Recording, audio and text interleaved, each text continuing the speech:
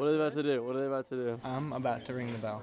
What does that mean? What does ringing the bell mean? Well, we live and die by the bell. The bell goes and we move like sheep.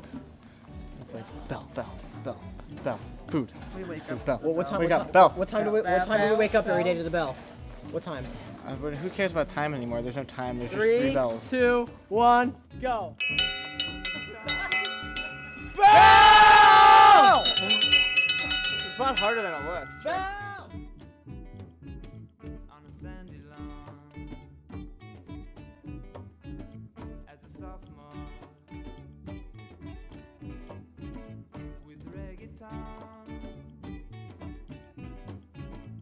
My name is Randy Brown. I'm the Executive Director of Clean Islands International, and I serve as the Administrator for VIERS. My name is Jamie Irving, and I'm the Operations Manager here at VIERS. My name is Kimberly Christensen, and I did mysid shrimp concentration. My name is Dr. Paul Bologna, and my title is Grand Emperor of the Galactic Empire. My name is Leslie Dempsey Marquez. I'm a student at Montclair, and we're here at VIERS to look at urchins and mysid relationships. VIERS is the Virgin Islands Environmental Resource Station, and fundamentally it's one part eco-resort, one part research lab.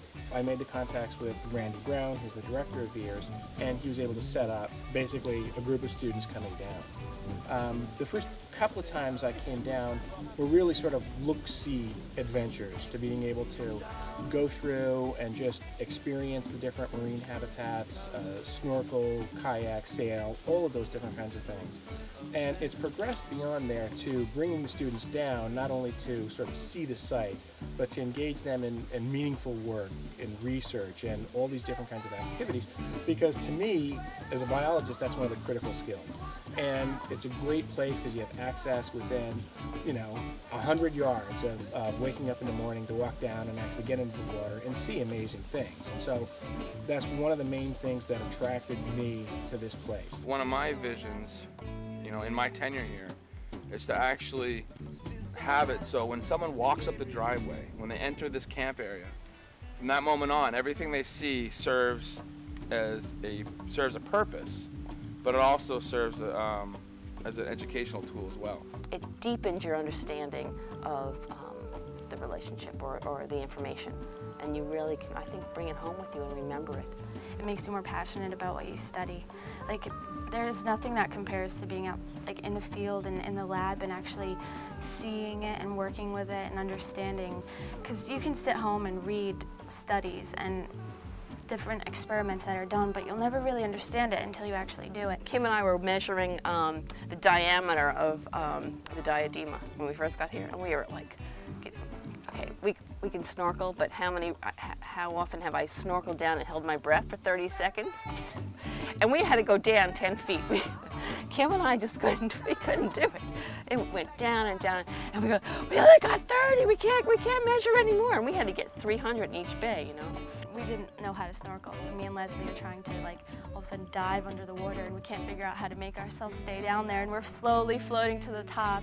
And so that was the first day. The second day wasn't any better, And finally, after the end of the second day, we realized, oh yeah, we could do this, and we got it. It was hard in the field, but it was fun. This is it. Extreme Sports 101.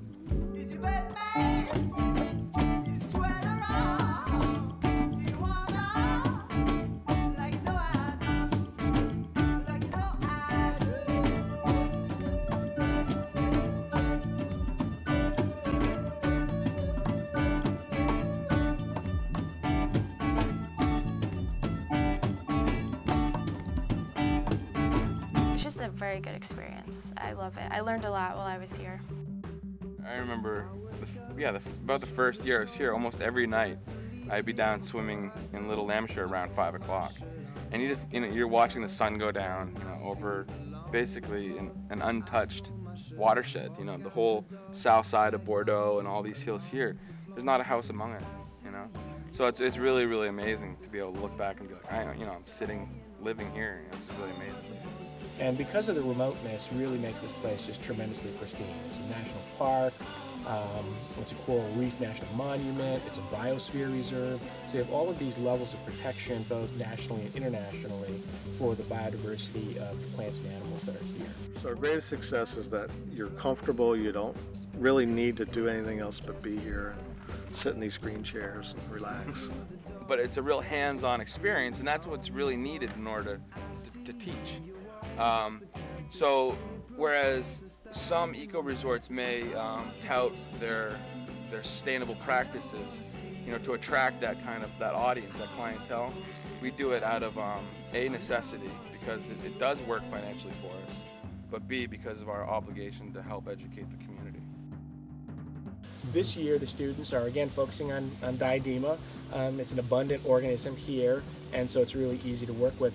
But they've taken a slight different bent on it. They're looking at the relationships of the different types of organisms. In particular, these very small shrimp called mysid shrimp that live within the spines, they school around.